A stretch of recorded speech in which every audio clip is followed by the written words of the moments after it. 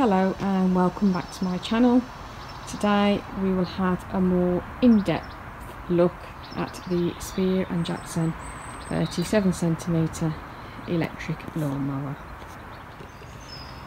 Today is the 14th of March 2022. So here we have the lever to alter the cutting heights. It's marked from 1 to 7.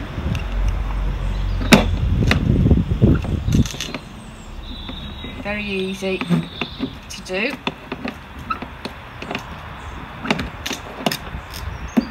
So that's really smooth. It's like a smooth gear lever. Lovely. Quality is fantastic. Nice and strong. The grass box has a 40 litre capacity. It comes with a 12 metre power cable, rear roller. Mine is 1600 watt rotary mower. The weight of the mower is 18.5 kilograms. It is heavy,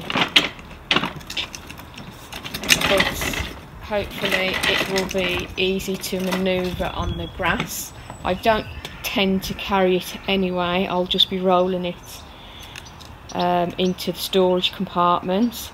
It comes with a larger rear wheel, if you can see that there, and a smaller front wheel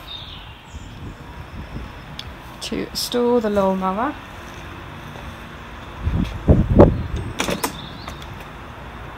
Release the lever on either side, fold forward, release that one and release that handle and place it like so. If you want to place the grass box on the lawnmower, you would have to unclip all your sides and then it can slide in underneath the handle, the upper handle.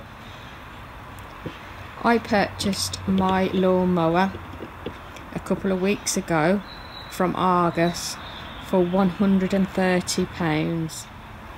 Unfortunately, it has increased by £20.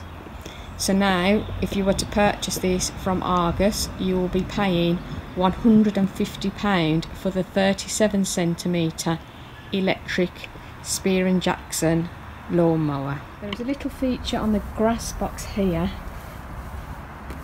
That's when you start the motor, this will blow up like so, and when it closes, that is when the grass box is full. So when it opens, obviously the air in the bag will blow it open to say that it's not full, and it will close when the grass is full in the grass box there. So it's a good feature, but you can tell when your grass box is full because it tends to get a little heavier. Join me in part 4 and I will be putting the Spear & Jackson lawnmower to work. Don't forget to subscribe and thank you for watching.